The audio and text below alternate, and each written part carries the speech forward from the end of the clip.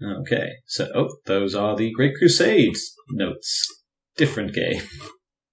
So, let's have some reminders from last session. Made friends with Merenre, Merry, the Maa-Kep. Katia has a cult now, / we abducted another village. Oh yeah, I remember that. Anaki is owed an update on local history from the locals. I've done some paragraphs of reading. Adiris is undermining Neffyneber's cult immediately. Which, since Neffyneber is currently schlorped, I guess means it's temporarily Adiris' cult. At least till she gets back. You're off to see the Pharaoh, the wonderful Pharaoh of Kem. And add Sophie's beats to the shared XP pool, but Sophie's currently not back, so we don't have those yet. The new boat is Nightmare, and your current beats are 2. Yeah, we're on 13 XP and 2 beats. Yeah. So, I believe we ended with the now currently 2 of you leaving this benighted village, having drained it of its fittest and healthiest members, not to mention supplies. The day passes in long and, I think, probably fairly discussion-filled haze. The locals want to know everything they can about you divinities. What will you be telling them? What's the yarn you're spinning here? I would tell them the truth about the judges and the way of divinity. Yeah, you are... Because that's my whole fucking shtick. I was going to say, spect towards brutal honesty. In really every sense of the term.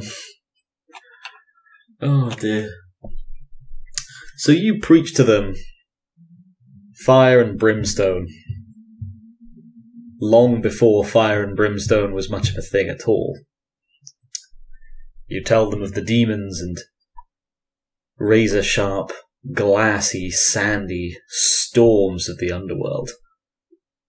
Of the nightmare of judgment that they face if they don't live absolutely perfect lives, according to the judges of death. Most prominently, your judge, Neffyneber, the Flame. Thank you for your sheet, Nicholas. Right, I have just switched my brawl and weaponry around though. Fair. But this is a very unversatile character. No, oh yeah, 100%. I'm not going for versatile, my friend. I am an angry spirit in a mummy's body. I'm going to do angry things. Did you spec for combat? Not really. Though I wouldn't call him a slouch. It's difficult to describe. If nothing else, he's got strength 1, so he's below the human average. But Okay. Oh shit, I forgot about that being the human average, yeah. A bold strategy, Con. But on the other hand, he does have... he doesn't have the second one yet. Yeah, so he's not really that spec for fighting. But also, he's a mummy and he's got second 10, so he can pump pillar points and just beat the shit out of people as much as he likes at the moment.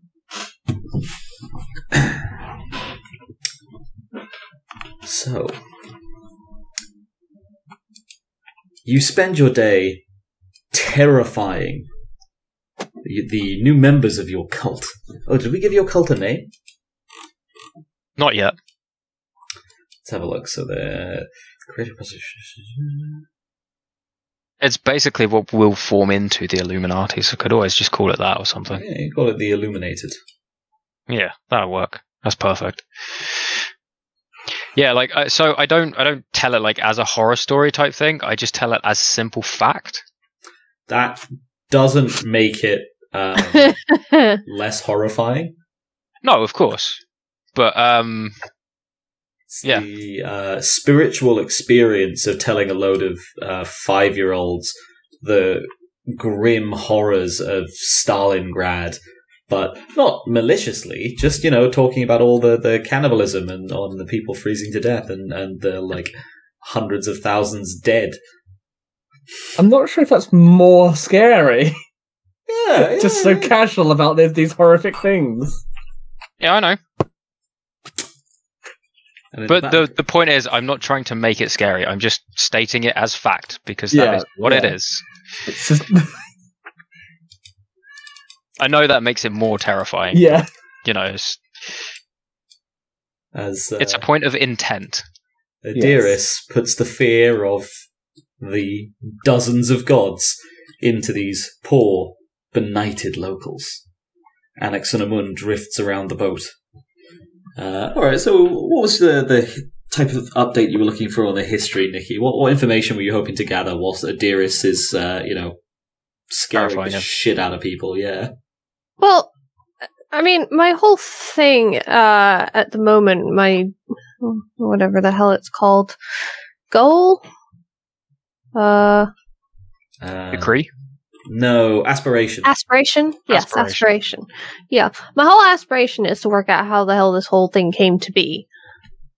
From what was. Mm. So that's kind of what I'm looking for, really. How this village came to be. Was there anything here before? So, they tell you in small bits and pieces the tale of, by and large, the current ruling class. And it sounds to you like one of the feral societies that lived outside Irem's borders in your time. So, in some long ago ancient past, the peoples were disunited, squabbling up and down the great river. And then came King Scorpion, a legendary figure of myth, who, one by one, united the squabbling townlets of both Upper and Lower Egypt, and forged them into simply Kem, the Black Land. King Scorpion's dynasty died out. It's kind of difficult for them to pass this, but what sounds to you like anywhere between 100 years ago and several hundreds of years ago. And then there were another 1, 2, maybe 3 dynasties after that. The current pharaoh has only been ruling for about half a decade. And his name, which I believe I have around here somewhere, I'm pretty sure his name is Unas. Bitch Tits McGee. His name is Wait, not Unas? Unas Bitch- Honest. His name is not Bitch Tits McGee. His name is Unas. The pharaoh's only- name is only- Unas Honest, so... So only his friends call him Bitch Tits McGee. Oh, It's like, what is that? Ah, it's Sophie chanting. what's happening here? They heard you. She is pleased. So speaketh John, High Priest of Sophie. Indeed. Yes, the current pharaoh, Unas, was the nephew of the previous pharaoh who died childless. But he's remained uncharacteristically closed up in his capital at Inbu Hedge, far downriver in Lower Egypt. The gnomes, the sort of almost like duchies, I guess, that make up the realm, of which there's, I think, a couple of dozen, have been reportedly growing restless, and the once frequent tax barges carrying food up and down the Nile have grown scarcer and scarcer of late. The peasants whisper that Egypt, long united, is going to collapse once more. But it's also kind of hard to make out, as a lot of them are, shit scared by the vision of hell and the afterlife that they're getting told by this literal divinity, lecturing at them with neither malice nor pity. That's fair. Okay. I think that's gonna put Anaxinomon in quite a thoughtful mood, I guess. For the rest of it, because she kind of wants to know if they can all, I guess, bring back what was, and the fact that the people seem to think that this whole thing may be on the verge of collapse is particularly interesting for her. Because if it is, well, it's an opportunity. So, fair. Yeah, she's gonna think about that. See what opportunities arise, I suppose. I'm also going to say that that's definitely working towards fulfilling your aspiration. Take a story beat. Yay. I guess we'll just tally them up at the end of the session. Now we're doing group XP. The boat continues on for the rest of the day, but as night falls, your rowers are thoroughly tired out, and with both Neffynebers and Dog schlorped, you have no option but to stop for the night. The place you pick appears to be naught but the desert sands. Oh no, you'd be right by the riverside, actually. So, the place you pick, naught but the Nile-side mud.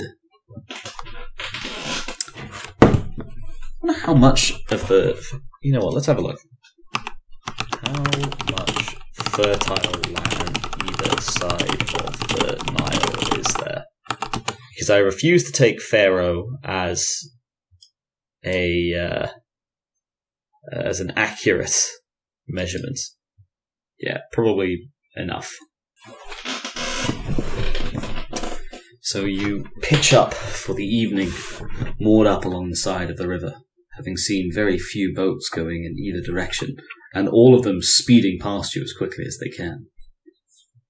Oh, it's... You are outside a small, abandoned hamlet, at the centre of which is an old stone structure, crumbling, dilapidated. It nevertheless, to the two of you, has all the hallmarks of Iremite architecture. Ah, another one. Mary stayed back with the boat. It's alright, he's probably a bit depressed. I did tell him he's been asleep for 1600 years and our civilization's been dead for a long fucking time. Your bedside manner is lacking, you're not wrong. I've never had my delivery criticised before. So this is the first time I've told someone that, but, you know. What do, folks? You stand a small ways from the encampment where your newly ensurfed villagers, I suppose now sailors, mill and go about cooking their meal and their evening meal in terrified, stunned silence. I shall go and investigate. There might be a record in there or something. Yeah, I think I'm going to go with have a looky-loo. Yeah. I will take an opposed perception roll from the two of you, please.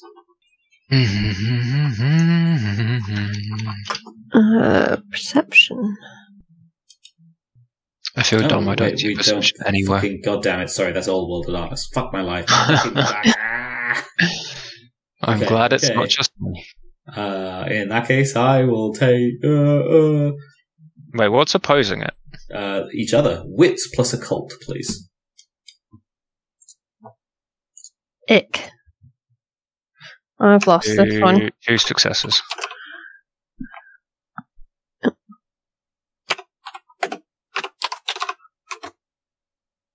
That's a tie. Holy shit, I only have 2 fucking dice. Okay, well, you know what? Fair's fair. The two of you... I guess I already used up all of my luck killing all Mouse Skaven in Blood Bowl earlier. Oh, no bully, Mau Mau. He had like 5 or 6 players left at the end of the match, and in the very last turn, I tied the score. Oh, no bully. I wasn't bully. It's Blood Bowl, to be fair. Yeah, that's how you play Blood Bowl. We're not die, Endlessly mate. salty. So, the two of you approach the low, squat stone structure, surrounded by crumbling pillars. Both of you catch your eyes on something. Script, etched more recently into the stone around the gateway. As one, you split, each heading for a different side of the gate entrance, and begin devouring the words, the incantations, the spell of something guarding the entrance. You have discovered an Iremite spell. How exciting. You can both activate one of your utterances. Oh, Pog. I know which one I'm going to take. Palace knows it's Pharaoh. Fair. Oh, Christ, you've got all the tiers for that one as well, don't you? Yes. Well, all the bonuses, rather, I should say. Yes.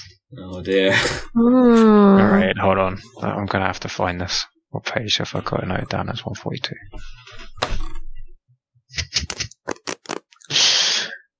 Hold on, I'm gonna find the book real quick for this. It's fair. Meanwhile, slightly inside the entrance to the tiny, crumbling shrine, unbeknownst to the two of you, ensconced, enthralled as you are in your tracings of this strange magic, Second begins to flow, pooling out, welling up from the underworld, swirling through the decrepit, sand-blasted corpse left in the very centre of the building. It's not a large shrine, no wider than perhaps 6 meters in radius, if that. And a good deal of it has begun to collapse. Nevertheless, NIZAL, for the first time in 1600 years since you were brutally murdered as part of a long-ranging or wide-ranging human sacrifice, your eyes shudder open. And indeed, you have eyes, as your corpse form takes on a more pleasant mien. As you have just arisen, your sechem is at 10, and your memory, temporarily, is at 0. You are an angry automaton, awakening in the darkness with maximum power and 0 comprehension of what's going on, except the knowledge that there's 2 things, like shadows looming around the very entrance to your tomb. What to do? Oh, dear. One of my aspirations is to follow my emotions / knee-jerk reactions. I am pissed. I'm going to go kill them. Barely aware of anything, not even your own name, you haul yourself from the cracked sarcophagus in which you were dwelling. Actually, you know what? You're in a fucking sarcophagus. What's your strength there, young Nicholas? It's 1. Okay. So, He knew exactly what your strength was. Yeah, he did. Wanted to make you say it. I regret my decisions, but okay. Well, it's okay. Do you know what you could use pillar points for? Oh, I don't want to use pillar points to get out of this. Oh, you are currently an enraged boy. Oh, there's one thing I could do to get out of this, but it's a big old fucking waste. Actually, no. It won't work as far as I can see. So, it doesn't work. Like, I can't use my desert thing to get out. You Also, if you're in a sarcophagus, you can't see shit because it's dark as fuck. You have dark vision. You technically don't have actual eyes. You're sort of not a hologram, but if a hologram was made out of spirity stuff, overlaid over your otherwise walking corpse. I thought you needed one of my utterances to have dark vision. Oh, that is true, yeah. Maybe you don't have dark vision. Which is actually why I took it. Maybe you don't have dark vision. Now, It's I have Power of Re. I have a very kind of, this is really bending the definition of transport vehicle. As a tomb technically transports you to the afterlife. A coffin? No, that doesn't. And that's proven. You just woke up. No, it fucking doesn't. No, it took me there and it's brought me back. You cannot. You never went anywhere. You cannot designate your tomb as. To be fair, the various bits of his soul did. You cannot designate your tomb as a mode of transport, not without at least like I trying said, to staple something. It's very much a bendy. That is fair enough. I appreciate the ask, but I'm going to say no. I think that'll be a pillar point used. Because you use the pillar points to augment your stuff, don't you? Physical attribute boost. Once per scene, spending pillar points raises physical attributes by number of dots determined by a mummy's current second rating, which at 10 is 5 per pillar point spent. I guess I'll use an ab. Also, since Nick was suggesting his affinity with the vehicles, my new utterance allows me to sense everything in here. You need to activate it, don't you? I touch the wall as soon as I finish reading. It's now active. Hang about, let me just read. I feel I may need to know this one. Tier 1 is, as far as I can tell, free. Let's have a look. I don't actually have to spend anything for it. Do you know what page it was? Palace 142. Right? Yeah, But you 142. always spend something for entrances. I'm gonna activate Rite of the Sacred Scarab. Just a second. This is where I wake up and just spend all my pillar points immediately.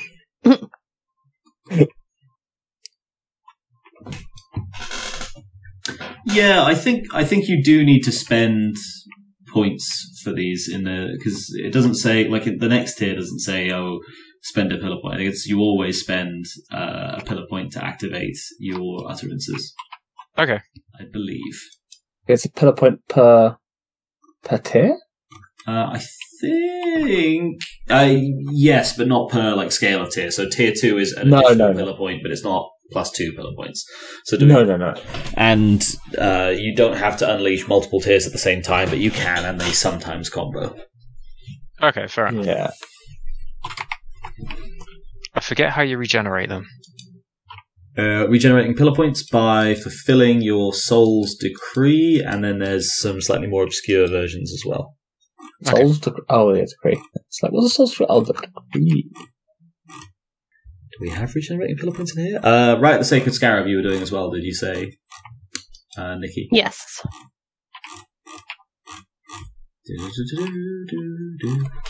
Rebuke the Nazir, Relentless Honor, Revelations of Smoke and Flame. Right, the Sacred Scarab. But I will do tier 1 of Palace Moses Pharaoh. As a spidey sense kicks in, and the two mummies outside sense that something is moving second. One of them, inquisitively, unleashes the utterance that he learnt back in Abju. The other, having just learnt her very first that she learnt. The other, having just learnt her very first utterance, mouths the words aloud, and immediately hacks up a single... I mean, you get to describe the scarab. What does your protective scarab amulet look like, Nikki? It's one of those, bright blue scarab that has a pearlescent sheen to the wings to it. It's not very big, but the little spots on its wings, they look like almost like little jewels, light blue spots that look like little sapphires. ritzy little scarab. Yeah. I also don't think amulet here is meant necessarily literally, so if you don't want to have it as a necklace, you can have it like sit on your shoulder or something, I guess. I'll have it as a necklace. So you cough up the scarab and then draw the rest of the chain out of your mouth and place it gently over your neck. To the side of you, Adiris, your senses rush to fill the little shrine, and inside you can immediately feel the arising, awakening form of another mummy. Nizal, you have spent a pillar point. That means all of your physical attributes are buffed for the remainder of the scene by a rating dependent on your second. At second 10, that is a +5. You are now at... what is that? I think that puts you at 6 strength, 8 dexterity, and 10 stamina. Congratulations. You are immune to most things short of a tank.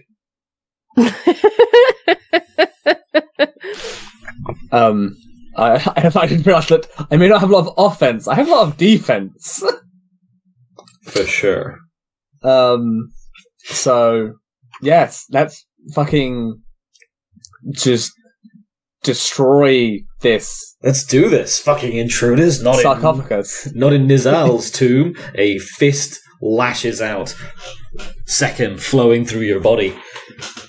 The pure energy of life itself empowering you, and the shattered lid of your sarcophagus just explodes in a spray of stone shards and bullet-like fragments.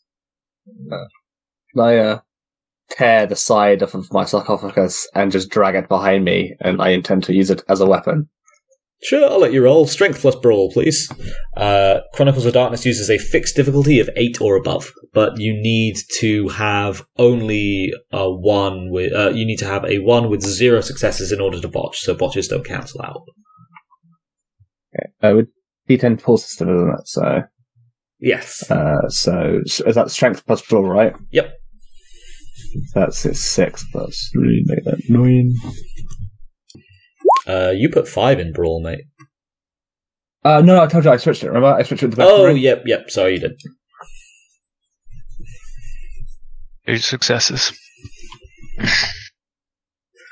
2 successes as Nizal lurches to his feet jerkily, and then, barely able to see, but still knowing where his sarcophagus is, reaches behind him, stepping outside it, and with a snap like someone breaking rock candy, snaps the side of the sarcophagus off and starts hauling it, only very slightly slower than you might imagine, behind him.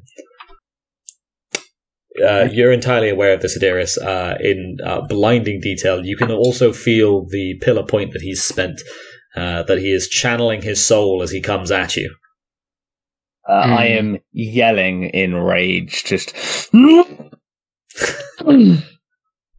Sister, this one is not happy. He's also less than 6 meters from you. The shrine is small. I thought it was like a full-on, corridors to get to them. As I said, it is a 6 meter radius. Oh god, that is very small. What do anyone involved? I'm rushing at the 2 intruders.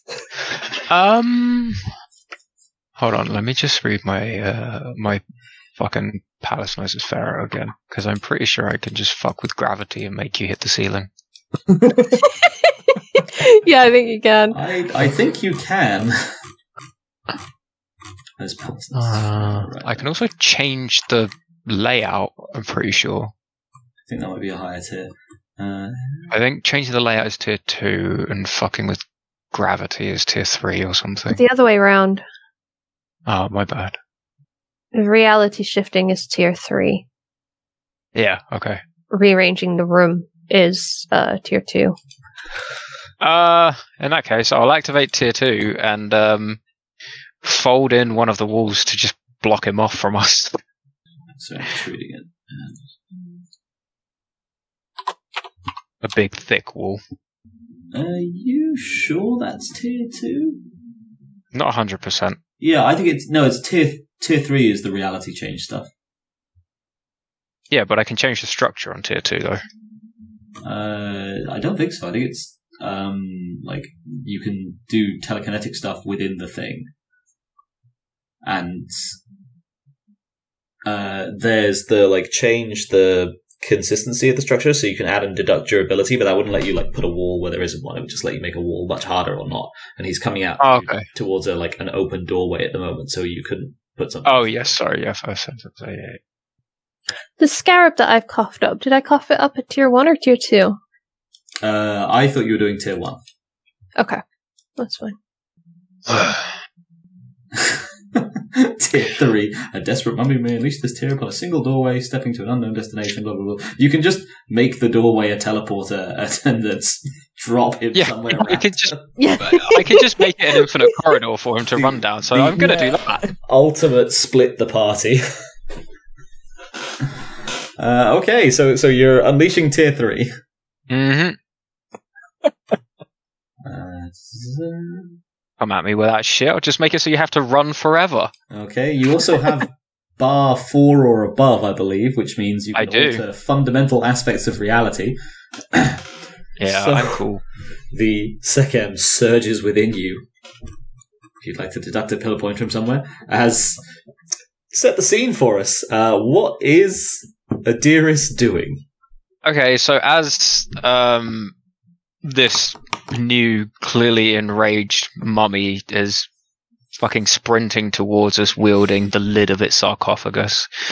Sidewall, but yes. Yes, sorry.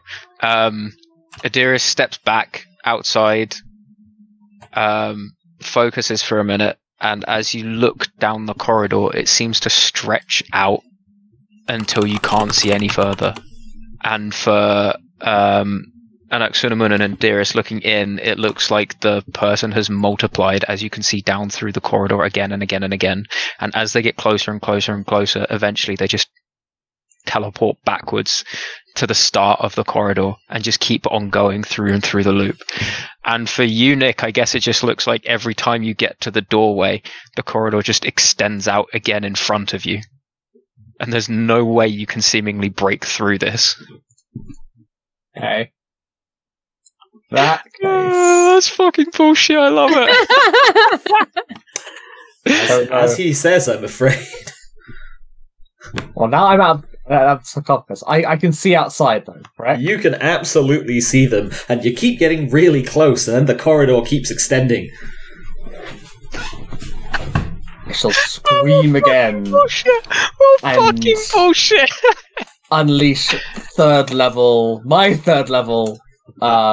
if you'll Wrathful Desert. If you'll recall, you do not have your utterances activated yet. Oh no! Yeah, you're right. Fuck. Yes, we have to earn our utterances. I've literally only just unlocked this. Yeah. Oh god. Okay. Oh shit. Okay. After the first few attempts, this isn't working. Can I just? I'm not sure how thick the walls are. Can I just storm through the wall? That's a very good question. You know what? There's nothing stopping you from doing it, unless Adiris rewrites reality. So I feel like that is an opposed dexterity, right? You want to punch out through one side of it before he is able to change his whims. So we will call that your dex versus his wits, and I think it's probably easier on him than it is on you, so I'm going to give John +1 pool mod. Cool. What does the square next to my wits mean? Let's have a look. I think it's what your favored attribute is. It's something to do with pillar point raising bullshit. Okay, it doesn't do shit for rolls. Yeah, it does something, but I don't remember. 4 successes. That's 4 successes. That's ridiculous. I guess the gods are still on my side. That's like a botch as well for me. No, it's not. It's 1 success. Yeah, because the ones don't cancel out unless. Ones don't cancel out in Chronicles. Technically, they don't in WoD as well, but it's easier to house rule in WoD, so we do it. Okay, cool. Yes, that's only one success for you as you react with inhuman speed, going to slam yourself through the wall, and you've made it. The bricks explode outwards in a shower of masonry, and you find yourself... Adiris, where does he find himself? Back at the start of the corridor. And so just because it's funnier, honestly. And so begins an extended punching through the walls, punching through the floor, punching through the ceiling sequence, in which Nizal more or less shatters his tomb, and no matter how much he breaks it, he's still at the very start of the corridor. I'm sorry, Nick, but also this is fucking hilarious. I'm literally the only thing I'm imagining is the scenes that you always get in Scooby-Doo where they're chasing the villain and they're going, yeah. I am just going to destroy my tomb. I will destroy the walls, the support pillars, everything. I destroy it all. Yep. Unfortunately, he's got the reality control thing going on at this point, so... There's literally nothing I can do. Yeah, he's basically got you pinned like a butterfly in a case. You know how in the third Matrix film, when Neo's stuck in the train station and the train man comes along and he's just like, down here, I'm God. That's me right now. Anaxinoman's gonna be watching this for pretty much the entire time as this newly awakened mummy just destroys his tomb. And eventually she's gonna call out to him and just ask or just say something along the lines of, "We're not here to hurt you." You sure let a lot of smashing happen before you tried to calm him down. I was trying to protect amusing. us. I will take... I think that's probably persuasion. Unless you are here to hurt him, in which case it's subterfuge. Persuasion over presence, please. I'll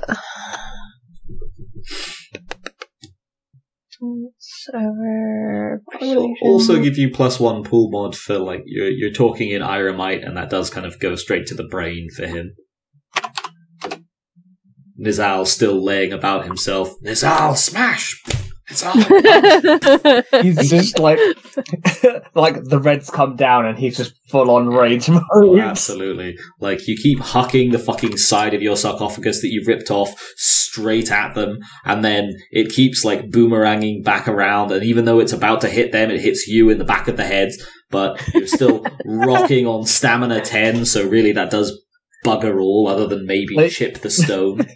The thing is, my balance is devoted, my burden is rageful, my aspiration is follow your emotions and knee-jerk reactions, so I'll just keep on going and going and going. I believe that was 0 successes for an Anaxinomun. Yeah, I was about to ask, is it 7 or 8 for the difficulty It's thing? 8. Mm.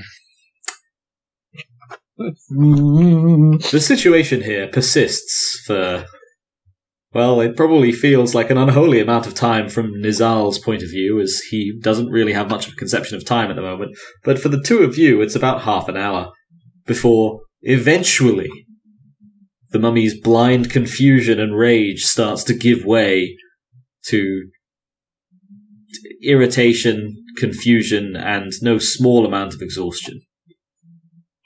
Oh, wait, no, what am I talking about? You're on stamina 10. You are still as vibrant and energy-filled as ever. But you're starting to be a little bit more in control of your faculties. Nizal, you may consider yourself no longer blindly enraged, if still quite angry. What do you want? Anaxinoman's just going to raise an eyebrow and just say, "Well, if you're finished with your tantrum..." You're the ones who came to my home! Nizal has not quite registered the supernatural aspect of the situation yet, nor the fact that this is clearly not a home. It is Aramite, true. But this is one of the very few pieces left, I'm afraid. So, if you'll calm down, I'm sure we can tell you all about it. Until then, you're going to be stuck like this. Throw the side of the sarcophagus again. Entirely under control that time. It almost hits them, and then at the very last moment impacts the back of your head. I'm sorry, that's the funniest thing I'm imagining. Just boomeranging back into your own head. A word rises unbidden to your mind, Nizal. Maa-Kep. You recognize the snooty, authoritarian tone of one of Irem's secret police. We come in peace, brother. We seek information on the Empire. Patently a dumb question from your point of view, Nizal. Why would you need to seek information on the Empire? Irem is everywhere and always. You have just awoken, yes? Yes! You have been asleep for 1600 years. What an incredibly idiotic premise. This is your humble slave hut. Looks decidedly non-hut-like. As you look down at the sort of large chunk of masonry you're holding, you don't remember being able to do that either. Think back. Remember your sleep. Remember the torment. You remember demons and fiends, razor-sharp, sandy winds clawing at your flesh, birds of prey ripping your eyes out over and over again, and the howling, angry questions of scornful gods hounding you through an unending, eternal nightmare. Behind it all, the vaguest memory of your last night, at least from your perspective, and a single sharp stabbing pain as the ritual knife sank deep, deep into your heart. My rage quite quickly turns to sorrow as I just collapse to my knees, looking down at the ground in complete disbelief. Just jaw agape and speechless. And Axonoman kind of looks a little pleased that the temper tantrum is gone now. But she's not going to say anything to that effect. She just is going to say, the world we knew before is gone. We're here to find out why and get it back on track. If it makes you feel any better, she had more or less this reaction the last time she caused deep existential dread in someone as well. Hey man, I'm 3 for 3 now.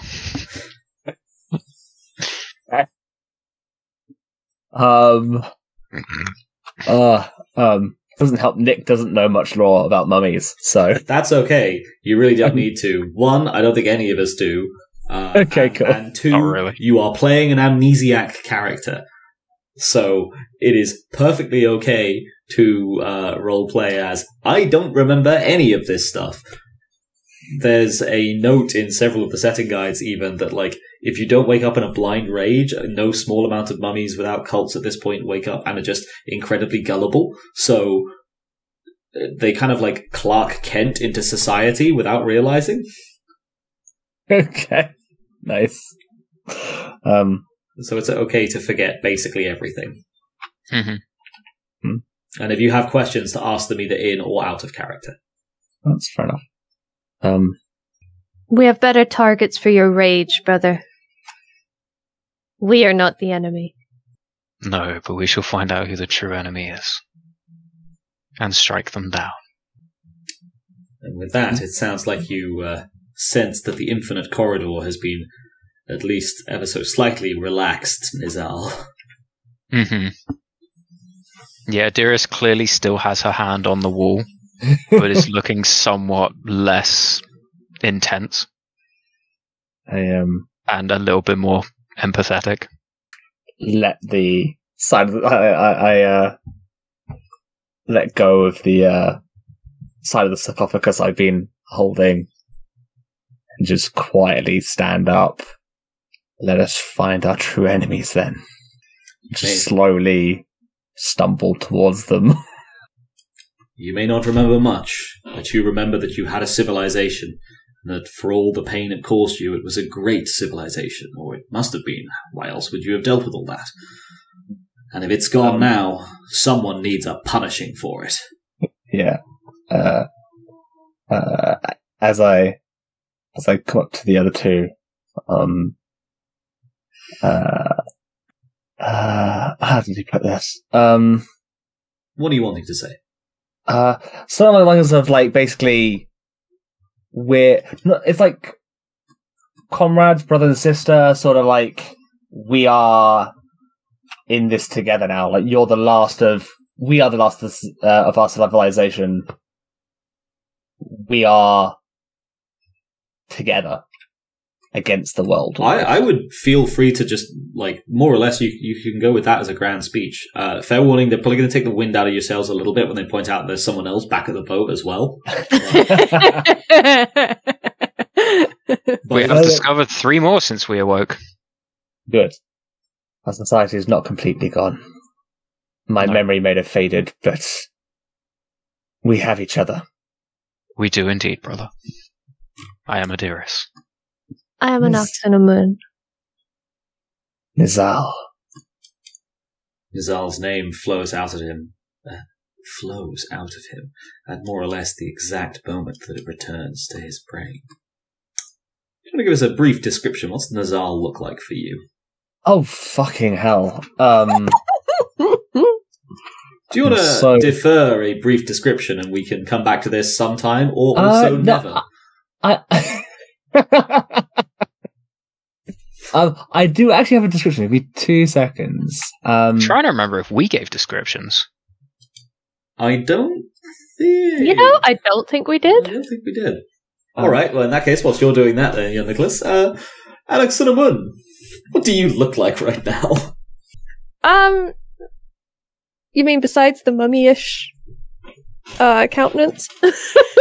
Oh, you're still dressed in your mummy clothes, aren't you? No, she got Katia to make her some, like, the secret police commissioned plain clothes. Oh, yes. Yeah, pretty much. So she's wearing, like, standard wrap. Or at least it was standard wrap for, 1600 years ago. Yeah. That's true. But yeah, the death visage also only comes out like whilst you're using an utterance, and only and doesn't apply for John's thing because that utterance has subtle, so it doesn't have to, unless he wants it to. So because you've already, like, when you spit the scarab up, you would have imagine like a hologram flickering off, and you can see that, oh god, that's a sapient corpse, and then when you're done, it flickers back on again. Good enough. Yeah, I mean, there's nothing particularly special looking about Anoxenmun. She's pretty average. She's reasonably short, sort of looking at like the 5'1", 5'2" range. Boy, historical as well, so you'd be even shorter. Would I be shorter than that? Yes. Ancient humans are hilariously tiny. For contrast, way closer to our time period, Edward I, famously called Longshanks for being ridiculously tall, probably about 5'11". Taller than me. Yeah, this is my point though, right? So a combination of poor diet, and a lifetime of backbreaking subsistence farming for most, as well as just humans being smaller at this point in history, means that generally they're not like tiny, tiny people, but everyone is aggressively short compared to what you would imagine. So, which is also why a lot of horses or descriptions of horses in ancient texts describe them as markedly smaller than many breeds nowadays. Partially there's a lot of breeding stuff as well. Okay, That's so actually she'd really be more like 4'11", something Sure. like that. Okay. Then yeah, so probably about 4'11". Then she's got straight, long black hair, sort of down to probably the bottom of her ribs. No fringe particularly. It's just kind of swept to the sides. And her nose. You know how Sherlock Holmes is described as having like a hawk-like nose, quite sharp and pointed and a little protruding from his face? That's the kind of nose that she has. But yeah, otherwise there's nothing particularly special about her. She's pretty average looking. Had to be to blend in. Something I'm sure your master's always found excruciatingly useful. A painfully Indeed. average face causes a lot of pain for the average person. At least when the secret police are involved. Yes. Adiris, would you like to describe yourself? Probably about 5'8" or something, even shorter. 5'8" is a giant, for the record. Oh, okay. In that case, like maybe 5'2" then. Sorry, 4'8" is what I meant to say. 4'8", right? Okay. Yes. Fuck, I don't remember what the close catcher made for me looked like. But wearing a fairly basic outfit, nothing particularly outlandish or anything, but somewhat more very function over form.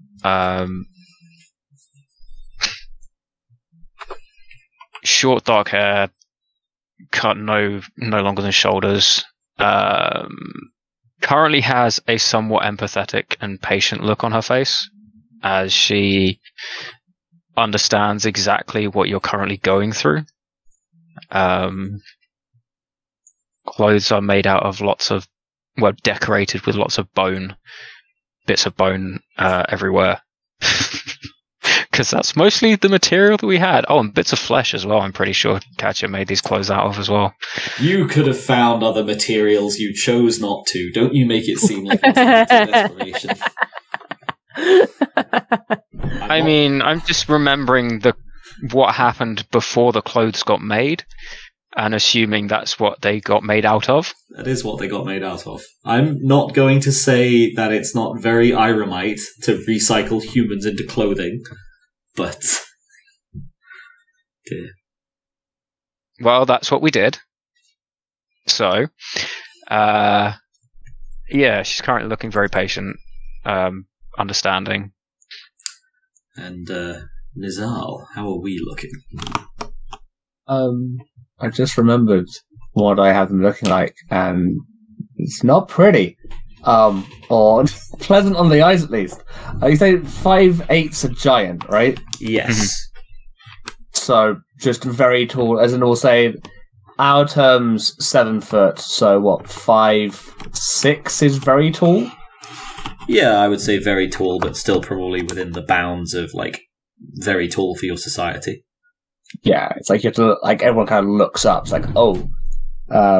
So, we'll say 5'6", very long, lanky, actually quite old, fully almost balded, like just very thin hair, but in a very long beard going down to their navel, basically. It points out very flat, thin, but there's lots of it. And so this giant beard, its beard goes all up to his ears and so forth. Think like Santa Claus, but no curls, just very straight beard that goes down to like a Chinese point, but it's like much thicker. Well, especially all hopped up on second, which is pure life juice. Your beard is thick and lustrous, almost seeming to sparkle in the dull evening light. Looks quite old, actually. You'd say maybe about probably about 80 or 70. Quite like that, quite lanky and thin, but this imposing presence almost. and red garbs and gnarled fingers. I will say on the garb front, I'm afraid you have been locked in a. The other guys had to make their clothes, so you have like tattered funeral wraps, and probably not that much of those left at this point because shenanigans have happened. Yes, fair enough, and large black bushy eyebrows. So the three of you stand there in the late evening light, all staring at each other. It's been an awkward introduction, but so too was your last introduction. And indeed, the first time you all met, the first time the other two of you met, you also almost came to blows, I think. I guess the others are currently schlorped, so you two didn't come to blows, but you also both awoke in a dark... fucking ignored my existence. Yeah, that's very true. She just literally ignored everything when we woke up. They've been hanging out for the better part of a week at this point, I believe. Oh, well, coming up to half a week, actually. Alex and Amun didn't tell him her name until yesterday. Wow! And even then, she didn't tell him. She told a member of her guild that they found, and he was nearby. Okay. Look, there's a reason I was a member of the secret police, okay? Damn it, Nicky. Maa-Kep are dicks. We are. Okay. I mean, you're all dicks to one degree or another, but Maa-Kep are especially dicks. Hey, I'm just a librarian, man. I just remember I can put the inspiration for the character's look into chat. Oh, let's have a look. So you may actually recognise it. It's a very old picture, so you may not actually recognise it. Let's have a look. Tension. I do remember it. Looks vaguely like one of the characters from Tyranny, honestly. Could be. I just grab art off of Pinterest. Yeah. Perfectly reasonable. So, with the introductions taken care of, the three of you traipse back with the decrepit, old, not quite white-haired man behind you. It explains why his strength is 1. He does look very old.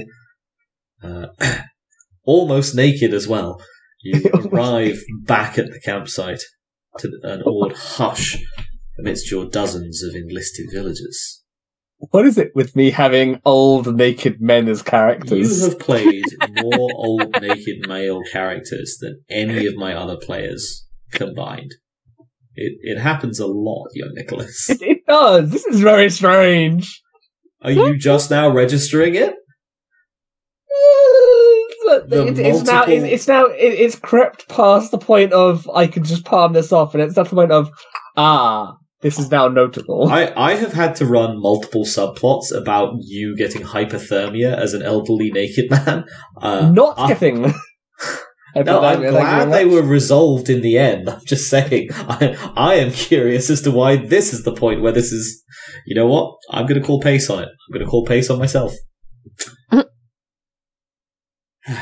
Flashbacks. Is there something you want to tell us, Nick? Are you into old naked men? No, this hasn't awakened anything in me, so... I mean, I didn't say awakened. I'm trying to dance around the point here. Leave me alone! Oh, dear.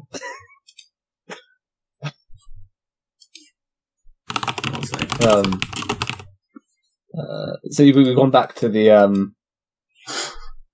camp, have we? Yes. So you've made your way back to the camp where the villagers fall either side of you in an awed hush. Is my memory still at 0? Or is it your memory has crept up from 0 to... You're all supposed to be at memory 1 for this campaign, but we've been letting people do memory 3 because it's also easier on me. I see. You you remember your name, you remember your judge, like bits about life in Irem, what your guild is, like more or less most of the stuff that's on your character sheet, and a little bit of Yeah, the fundamentals should have a personality. Exactly. Here you are also introduced to Merenre, another Maa-Kep. Around his neck hangs an amulet, a magical amulet, an artifact of Irem. It's, if I remember correctly, it takes the shape of a golden scarab, which looks. I think that's how you describe it. Yeah. Which looked crudely wrought until you stare at it a little bit, and then you can see that it's actually multiple tiny, more finely wrought scarabs, sort of 3D mosaicked together to form a larger one.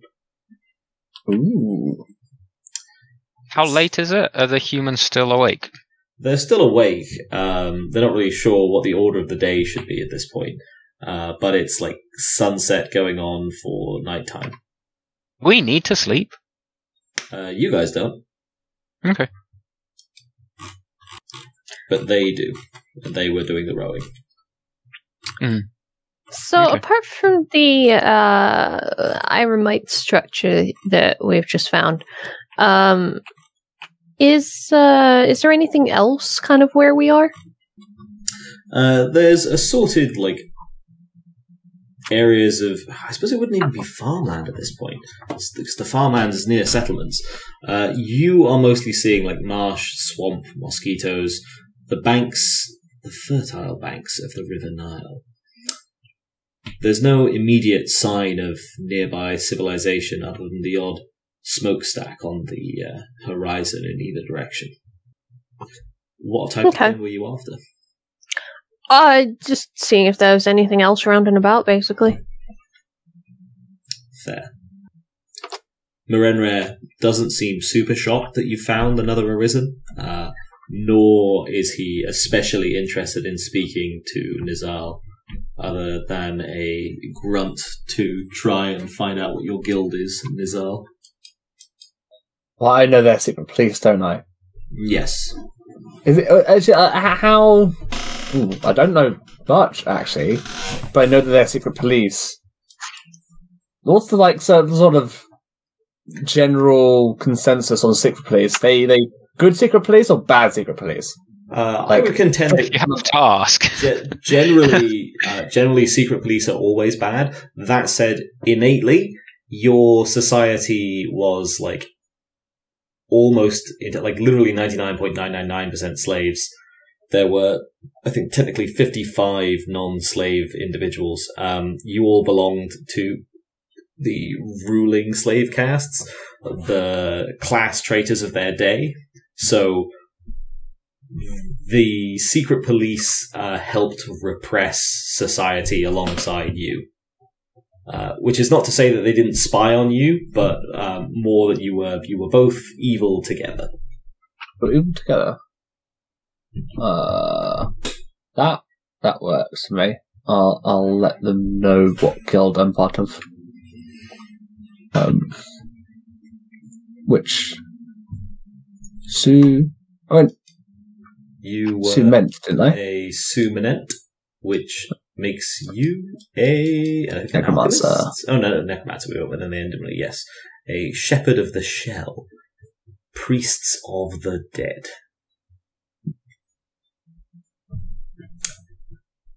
Yeah, so after you reveal that, you're a priest, a Sumanent, he grunts at you once more and then goes back to his introspection, studying the stars, clearly in no mood for any of this.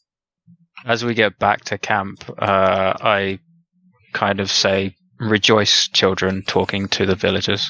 "We have found another."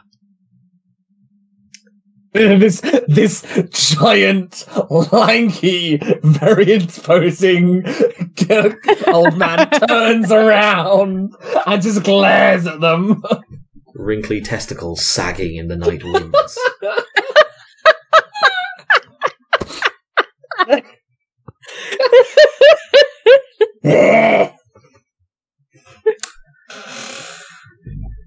They look awed, shocked, confused. You are not necessarily an impressive figure. You might be considered a remarkable figure, but not in a good way. But even so, you are flush, filled to the gills with Sechem. At Sechem 10, everyone can sense an innate vibrancy and life pulsing from within you, which is utterly confusing with the near-dead shell you present to the world. I would like some clothes, actually. I think it's a pretty good idea. But I have to... It's the thing, I'm overly large, so I can't just take clothes, I need clothes made. And unfortunately, the person who is good at that is not currently here. Oh, there, yes. Katya actually has an affinity that she can just make pretty much anything so long as she has the most basic and rudimentary of raw materials. So I guess I'll get like a little... That's how she made my outfit. Yeah. I guess I'll just get like a toga kind of dress thing going. I'll just ask some of the villagers. You find the longest one you can, and demand it in tribute. It does nothing to disguise certain danglier parts of your anatomy, but does at least shield most of you. It's like a tube top that's like a really short skirt. You can still see your ass cheeks hanging out the bottom. It's 1600 years of sagging. It's been a lot of sag. Oh god. Doesn't even make sense. You'd wrinkle up over time like a razor, but the visualization gets worse the more I try to apply logic. My tomb was slanted slightly, so the gravity pulled down slightly. What's that Garth Marenghi line about a couple of marbles in a hiking sock?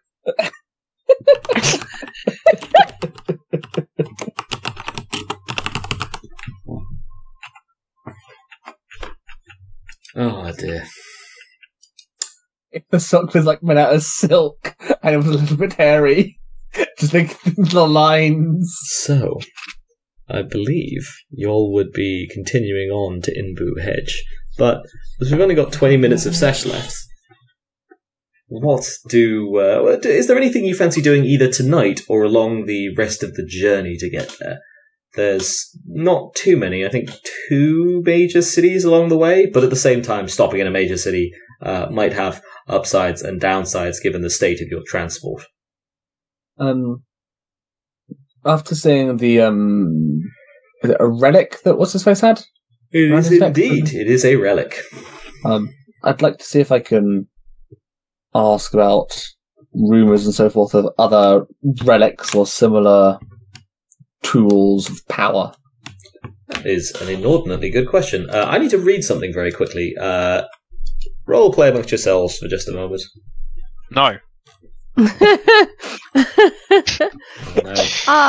think Dark Cinnamon would like to stop at least one of the major cities, because I think she wants to start getting her own cult together.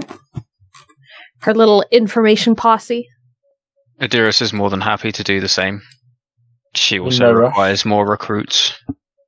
I require information to gain more power.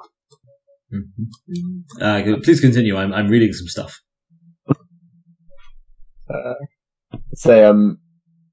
Nizal probably takes a bit of I'll say a liking, but an interest to the boat. I know it's a bit awkward because the person who crafted it has been schlorped. And I don't want to just do the old my you affinity. can steal the boat in her absence, honestly. That's what she gets for slurping. I feel bad. It's like, because I don't know you made I chose the chariot thing as like a fun group thing that I can do for us. She's got a pet hippo. It's fine if you want to take it. It's also fine if you want to wait for her to be back and then do it right in front of her to her face. I mean, either way works. I don't think she'll mind too much as long as she gets to keep her hippo. Her hippo was the one thing that she wanted more than anything. Yeah. Yeah, honestly, the boat wasn't even our boat. It was just one that we fucking destroyed and then she just recrafted. Yeah, technically it's Mary's boat. Yeah. Just for forward. I'd be happy taking it now, but as long as if she's not comfortable with it, because I don't like player wise, like, no, I really wanted it. But otherwise, I'm happy to possess the boat. I mean, do so now anyway. All the villagers are tired.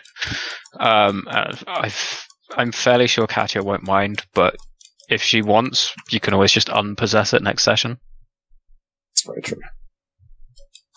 So for now, let's possess a boat.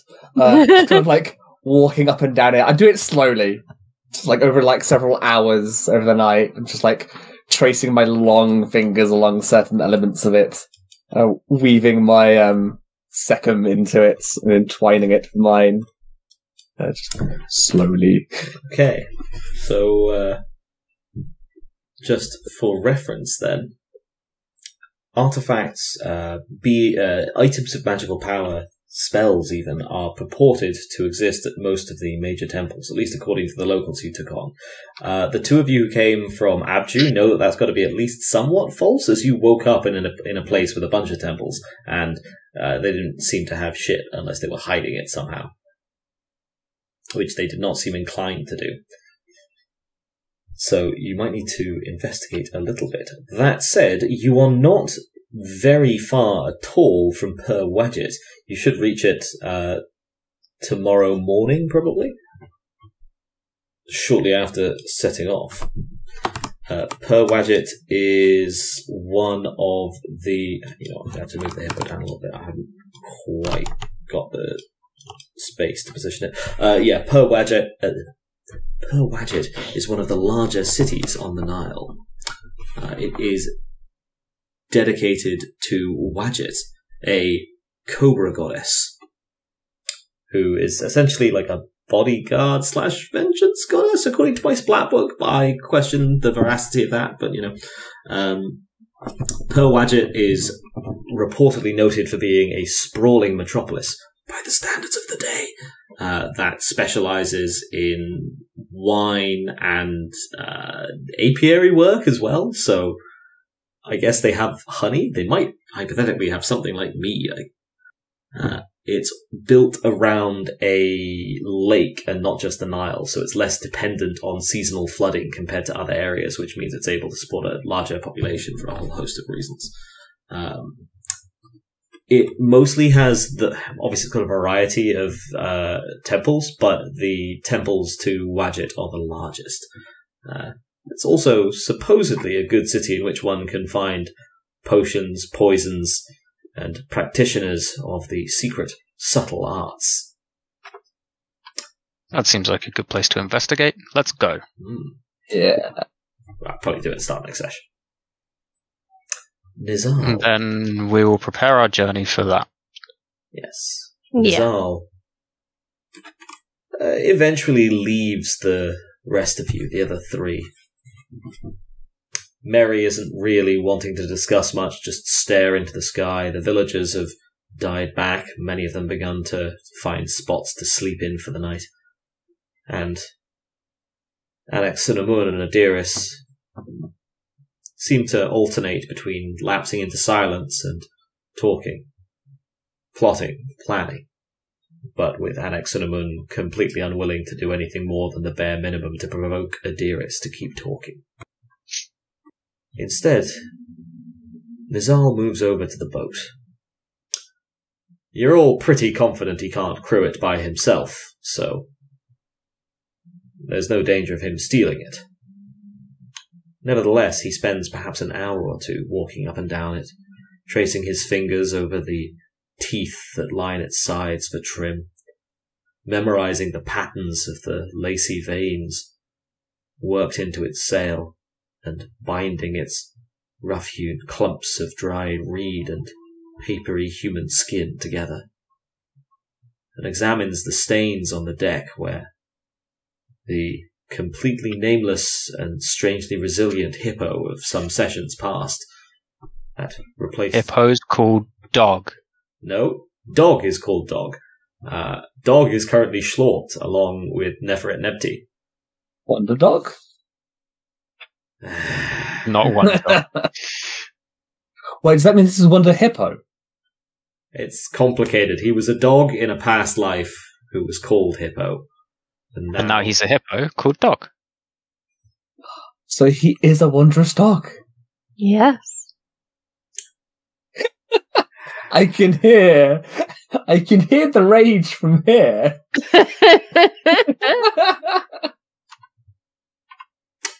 So, as the details of the boat enter your mind, Nizal, you feel something deep within you click. This boat is no mere boat. This is a mighty, almost celestial chariot. This is your chariot. You have attuned yourself successfully to the Nightmare boat. It now benefits from your affinity until such time as you release it. Or it's destroyed. Like the idea, like once it's done, it's like I take a deep breath and sigh, and like the boat creaks as well, like the kind of tightens up with. Oh, absolutely, responding to your emotional state. Also does put a lie to the idea that you couldn't steal it. The boat now acts on your command. It will row and or sail itself. Insert evil laughter here. What, you trapped Hear him? you're cackling from here. The two of you trapped him in a reality bubble earlier. Who's protecting us? He possesses one boat and you accuse him of being evil. He didn't even make the Nightmare boat. I was full on prepared to whack them with that tombstone until I got memory back. Yeah, that's kind of the standard reaction, to be fair. You're kind of encouraged to go on a bit of a Frankenstein's monster rampage. One of the major specialist skills that a cult has is the ability to have a decent shot at reviving their mummy without the mummy going kill crazy and murdering everyone. But even that doesn't always work. Not that we're looking at anybody in particular. Well, we'll see. So, I know we've got about 7 minutes, but I feel like we've reached a very natural narrative stopping point. Yep, that works. I do spend most of my time near and on the boat now. Yeah. It's your boat. It's Boaty McNightmare Face. That's a good name, I like it. I think it's also gained an extra 3 durability. Yep. It's as much as Nikki's magic scarab has in total. What? So, reminders for next session. Anything anyone wants noted down? We're stopping at Purwadjet. Yes, and that we're doing it to try and find information and artifacts. Yes. And I want to try starting my cult there. Fair. Anything else?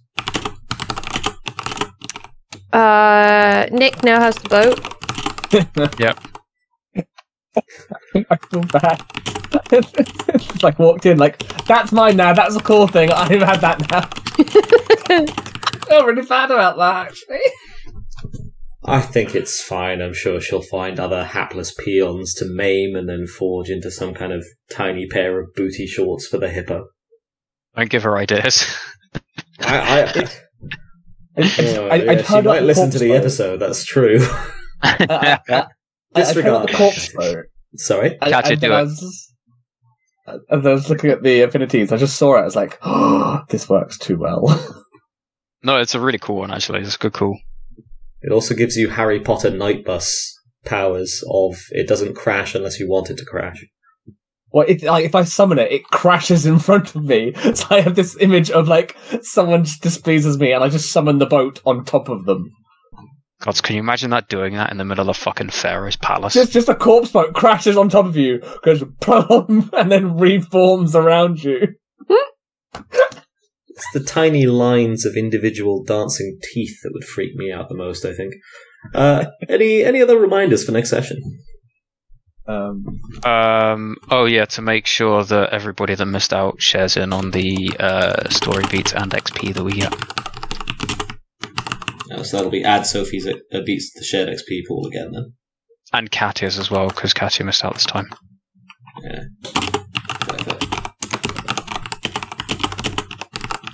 Anything I was else? going to ask if I get anything for my rage moment. I think that's everything for reminders. I think that gives you willpower, yeah, Nicholas. But it was excellent roleplay, and I do laud it. Okay. For story beats, I think you set aspirations. They're in the bottom. But that was my aspirations as Okay, well. all the power. Follow my emotions / need your. Well, you know what? You did follow your. You know what? Fair enough. And I didn't even have to nudge you for it. Everyone else took a bit of a, no, don't you be a good person. You come from a shitty society, behave in a shitty way. But you let straight on him. You know what? Yes, you do. That'll be a story beat for you, young Nicholas. We're doing shared XP, so whenever anyone gets a beat, everyone gets a beat. Because otherwise it got weirdly, not competitive, but like both glacially slow and oddly disconnected. Oh, okay. So, I think Nikki got a beat this session as well. I did. Yes. Yeah. So round 2. Which puts us on 4 beats. 4 beats and 13 experience so far. Is it really 13 experience? I thought it was 1 experience. I've got 13 written down. Are you sure some of that's not excess experience left over from Jen? Yes. I didn't leave any left. Oh, I didn't use any for Jen. Good job, Nick. I did the like, oh yeah, you get to put 9 in here and 7 in here and so forth. Yeah, Nicholas, I love you. I've roleplayed with you a number of times. I'm in no way surprised. I'll have to go add that XP.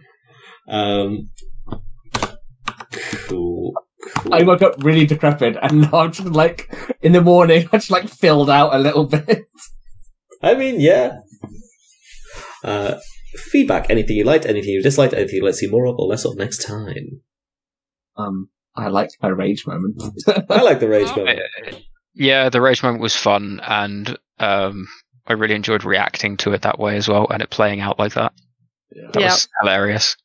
Yeah, I'm really loving getting to see some of the powers in action and like starting to ease into the setting a little bit more. At least on my end, I feel like I'm starting to get how the rules and things click together. There's obviously minutiae that I get frustrated with, and I still think the whole thing is way too interconnected. But it's starting to get there, which is nice. I think Sophie and Katya are going to be a little miffed they missed the shenanigans. Yeah. The infinite corridor, yeah. They can listen back. It'll be fine. I'm sure that won't be the last infinite corridor I get someone stuck in. Quite. Yeah, I can just see you doing it to the Pharaoh when we get there. Yeah, right. Just fucking gravity him up to the ceiling and then smash him down to the ground. Sorry, whose palace is this? Because it's not fucking yours. So, because one of my utterances, it is the utterances, right? Yeah. Because one of my utterances is also Palace knows its Pharaoh or whatever it's called. You took it too? Yeah. That's a good one. It's a very good one. What happens if John and I use it at the same time?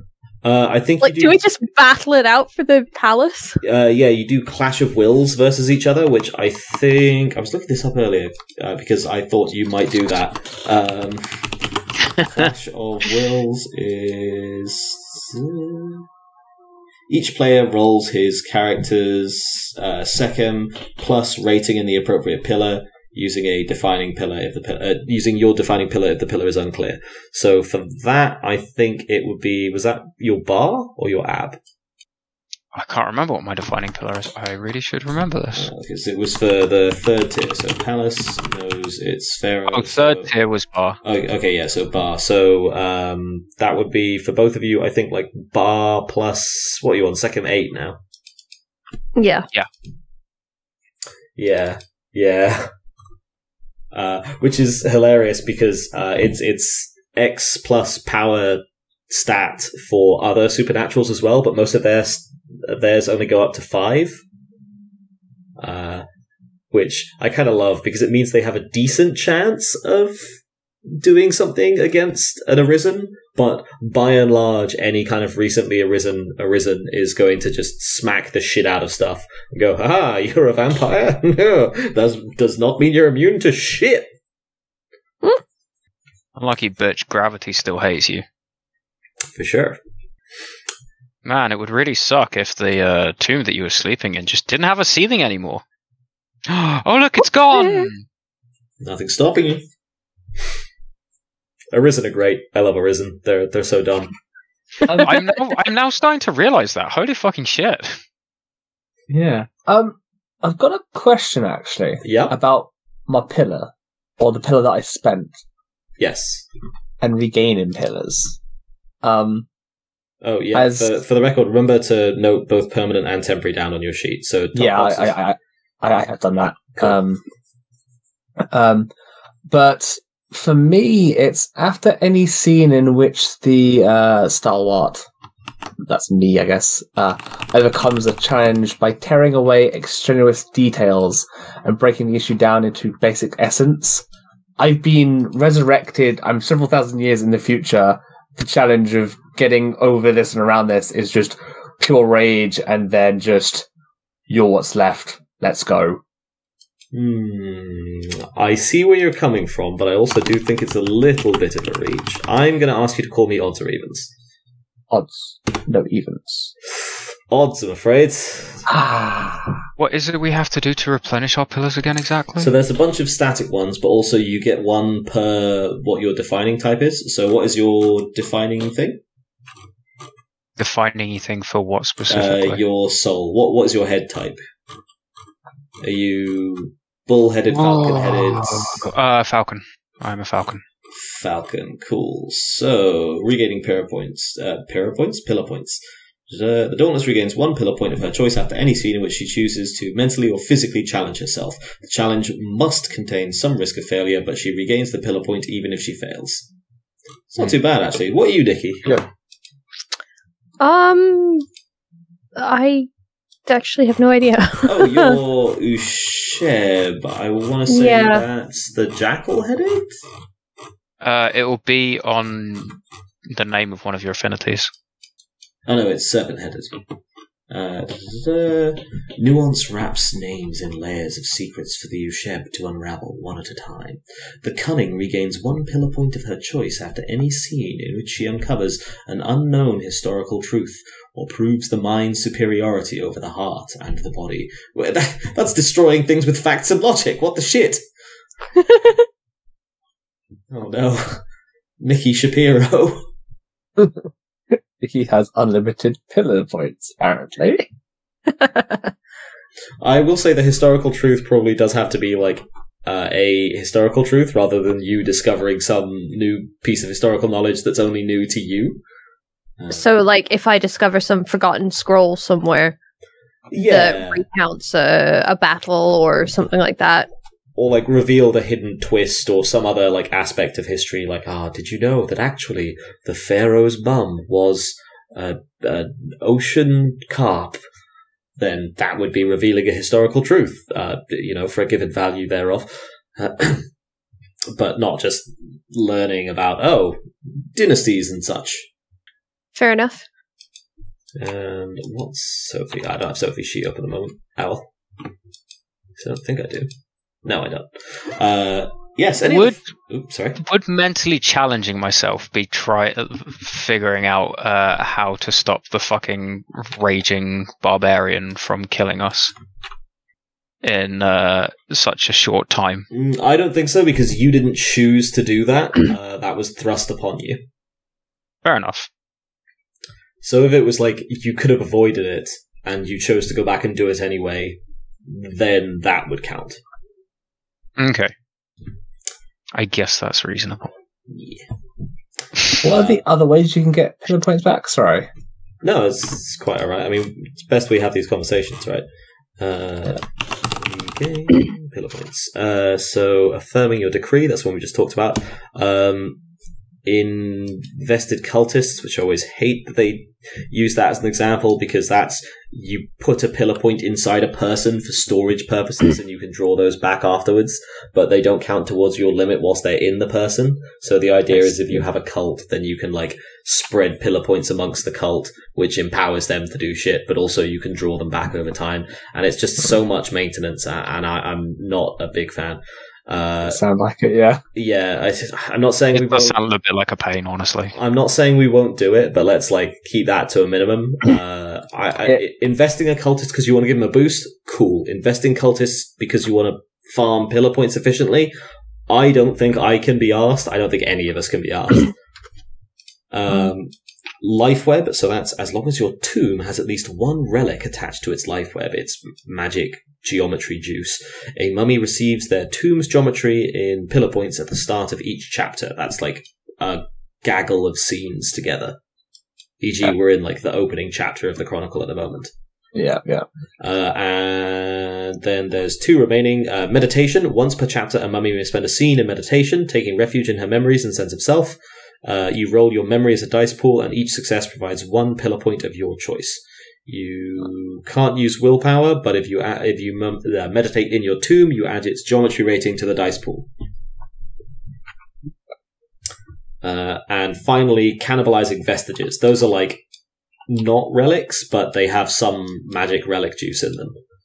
Cannibalizing because it destroys them to do it, and it's considered less than ideal. But way more acceptable than cannibalizing relics, which is bad. Just sounds like the like guaranteed redoable way of getting them back easily is to do it with your decree thing. Yeah, more or less. Okay. Cool. Any other feedback? Not for me. It was just a really cool session. I really enjoyed the way you introduced Nick's character. Thank you. Same. I really liked everyone going about that entire sequence, if I'm honest. The like creative use of utterances, the Nick running into things with just hitting the ground running, essentially. Literally. Yeah, exactly. Was, very literally at some points, yeah. Lovely time. I'm looking forward to doing the stabby intrigue, weird magic-y stuff in Per Wadget next time. Probably spend a couple of sessions there just dicking around and getting into the skin of things a little bit. Should be a lot of fun. Hell yeah. Cool. Questions? Anything anyone was narratively unsure of in that session? Is everyone following the plot? Pretty effectively. Yeah. So, I think I'll adapt to it, because I think I'm coming in halfway through, so it's like, who is this NPC? Okay, cool. They're just a thing. Okay. He's essentially the same character as you, but yeah. To give you a bit of catch up, so we woke up in a town further upriver, figured out when we were and roughly where we were. Decided we're going to go and see the leader of this land to see if they know shit or not. Got ourselves a boat, got on the river. As we were going down river, we saw this fancier boat sailing along, so we closed in on it. He attacked us. We defended ourselves. We then attacked him. We kind of destroyed his boat and kind of pissed him off. And then we're like, hey, chill, man. It's us. Basically the same way we did to you. And he was like, oh, yeah, I like Nikki's character. She's like me. And has just kind of joined us. And we're all going to see the Pharaoh together. And that's about it, honestly. That is about Pretty it. much, yeah. He also got really depressed when I told him that it had been 1600 years since he had and he is the 3rd character that happened to. We like causing existential crises here. So what? I'm the 4th then. Yeah, you are. Pretty much. Just the way you ended it, we're all going to see the Pharaoh. It's like, we're all going to see the wizard? Yeah. More or less. So that's why literally the reminder for this session was we're off to see the Pharaoh, the wonderful Pharaoh of Oz. The Pharaoh in your day was the one from your point of view, they were the supremely human necromancer priest kings of Irem, but the actual rulers were, in the lore, they're essentially implied to be starspawn. They're kind of fish people. They are to the judges as the fish people of Innsmouth are to just Cthulhu. Is the implication, at least. And the only human who is not technically enslaved is the pharaoh of Irem, in their society at least, who is the nominal ruler of the society, but in practice has actually zero power. He is sacrificial, and his purpose is to be ritually sacrificed once a year. And that kills them. Once a year? Yeah, that kills them, and then they pick a new one. I was actually going to ask, do we get new pharaohs after that, or do we just kind of kill one and then he comes back? You goes kill for a horrible thing like we're about to keep doing for the rest of eternity. No, it's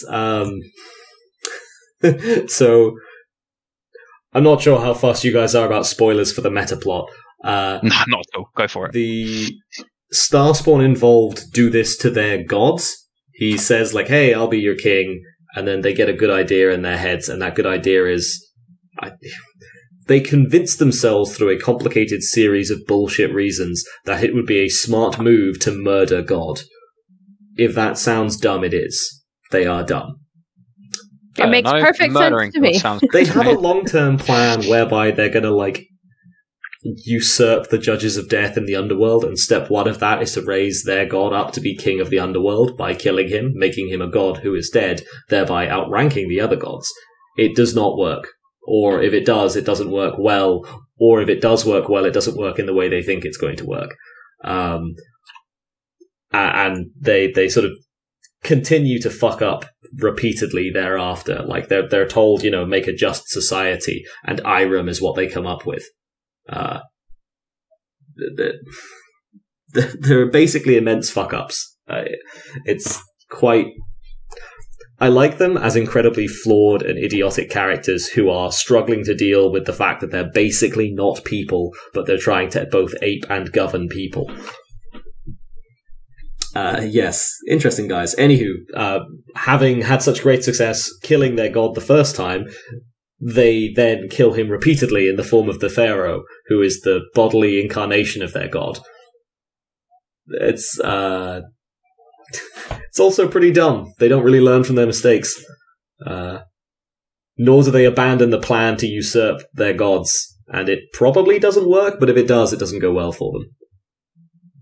That was also why you guys were created. You were supposed to be their immortal servants in the underworld, being sent back to fuck with the earth so that they can skive off and not do any work and still outsource it to their slaves who they would send back to do their job every now and then.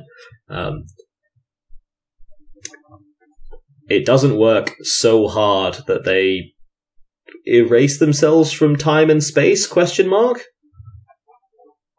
Unclear. Impressive. The actual time travel mages in the setting that can otherwise rewrite human history can't rewrite the shit around Irem is how hard they fuck up. It's a scene, man. Beautiful. Any other questions? No. No? Cool. In that case, where are my mummy notes? Then that will be an extra beat for the session. And that brings us on to everyone's favourite part of the session. It's the highlights. Nikki, do you have any highlights for that session? I'm probably going to take everybody's favourite highlight for this and go Infinite Corridor of Doom. Anything else? I liked the idea of just yeeting the coffin or the sarcophagus. Mummy immediately awakes and decides, I'm gonna yeet this sarcophagus, and it's the best idea I've ever had. Hulk smash. Pretty much. I love mummies waking up in a Hulk rage, just smashing shit around them. If you hadn't actually turned up, John, then I was going to do a flash forward section. and I asked them for suggestions, and Nikki in a panic said, Sherlock Holmes, Victorian London. She's going, oh my god, excellent, yes. You're going to wake up in the British Museum and go on a Hulk rampage. This'll be fun.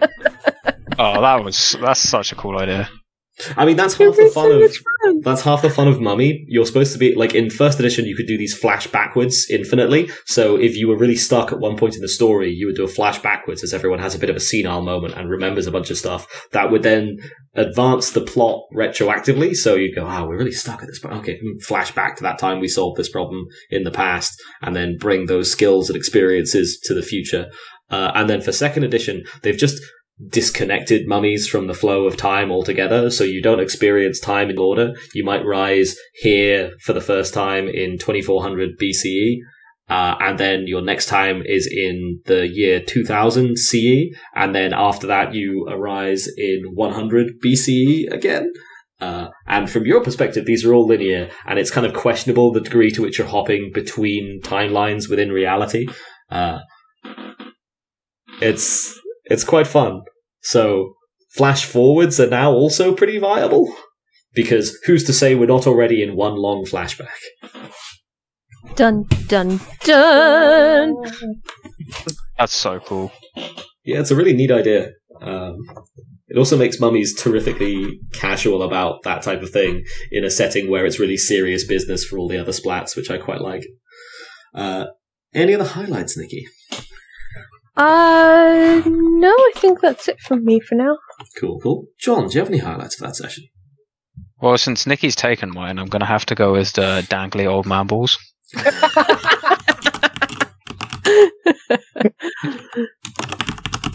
Anything else? Oh, fuck, yeah. Explaining to the cult the horrors of Irem, and just as a simple fact, and them getting more and more terrified and horrified. And me just going, yeah, it's cool, huh? This is what civilization's supposed to be. Fucking Marge Simpson meme holds up Irem potato. I just think it's neat. It's neat. Oh, it's so good. It's so good. Anything else? That is all I can think of at the moment. Cool. Young Nicholas, do you have any highlights for that session? Mummy smash. I'm going to rephrase it slightly because it looks weird written down. No. They're my highlights. I can hear how you're rephrasing it they're my I think it should stay. They're my highlights, and I'll censor them if I want to. Coward. Any other highlights, Nicholas? I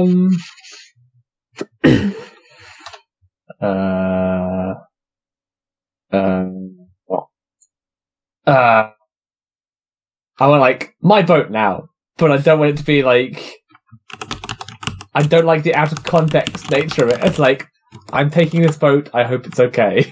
Okay, I think I've very sensitively put down the gist of what you're trying to say. Anything else?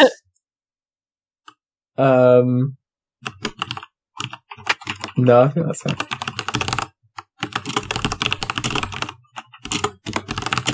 Okay, and then on my end, I'm going to say I really liked, I know we've had the sarcophagus lid, I really liked snapping the side of the sarcophagus off to use it as a club like it was rock candy. That's a good one. Well, because I feel like I smashed the thing into lots of small pieces. I want big piece, take the side of sarcophagus off.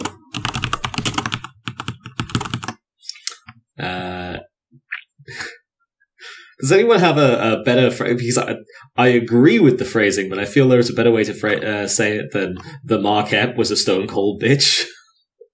Nope. That's perfect. Just Nikki goes from completely silent to, the subject is restrained. Right, cracks knuckles. Allow me to school you, son. No, the Maa-Kep is a stone cold bitch is honestly perfect in my opinion. It's not my Maa-Kep though, so It works for me. Okay. It's the truth. I also really like the draw on the utterance roll, because that was going to be competitive. Well, it was supposed to be competitive. Only one of you would get it. But that's like, well, I guess if we drew, they were both good rolls, so fuck it. Yeah, that drawer was genuinely funny because I literally only had 2 die. I have got another highlight actually. Oh yeah. Get out of my home. It's not your home. Get out of my home. This isn't your home anymore, boy.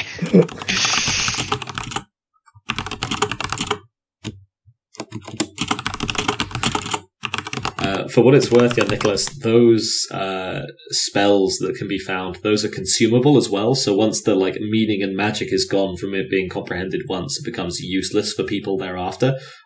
Which means it was meant for you, and they stole it. Wait, what? You don't know this in character. I'm telling you out of character. Wait. But what was stolen? What was the one use thing? The spells. Yeah, so the writing on the side of the tomb when we showed up and read it and got our utterances unlocked, that was intended for you to learn. But we got there while you were still breaking out of your sarcophagus, so we just read it and went, oh, cool, new spell. And now no one can learn from it. I'd say I'm sorry, but I'm honestly not. I better not find that out. I'll fly to another rage. You want to go back in the infinite corridor? Because I'll put you back in the infinite corridor. You do need a building for that. I'm sure I'll be able to feel find like this one ends with you getting crushed by a nightmare boat. Though I guess you can always reflexively spend pillar points. Mm-hmm. Have you a supernatural stamina 10 slap fight? Hey, I have strength as well. More than him. Yeah? It's going to be some Egyptian anime bullshit right here. I'm there just sitting like a tank with all my buffs and stuff. this old man. Oh my god, I've been another old man that doesn't die when he should die. Yes, you have, young Nicholas. Some might say you are ever so slightly typecast. Thank you all for a very entertaining session number 5. Does anyone have any final words for the recording? Oddwallop.